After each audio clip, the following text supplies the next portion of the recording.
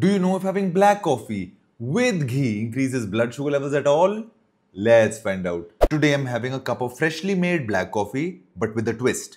I'm adding 2 teaspoons of ghee in it. Now this is very similar to bullet coffee. It's just that instead of butter I'm adding ghee in it, which is in fact even better because ghee is lactose free. Now in total this is about 90 calories because I added 10 grams of ghee in it. Let's see what happens.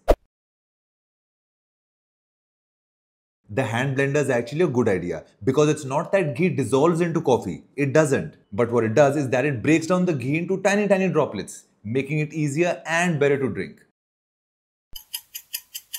Let's see what my glucose monitor says. Absolutely flat. I don't see any increase at all. And yes, this does make sense because ghee is basically fat. And fat has a glycemic index of 0. I've heard from a lot of people who have black coffee with ghee in the morning that it gives them steady energy. And this graph illustrates exactly that. Because the energy comes from the fats in ghee and the steady part comes from the stable blood sugar levels. Basically, having any other type of coffee for energy. Say having homemade coffee with 1 sachet of sugar, which is also 90 calories by the way, lands up causing some sort of a spike, which eventually leads to food cravings, and that does not happen here.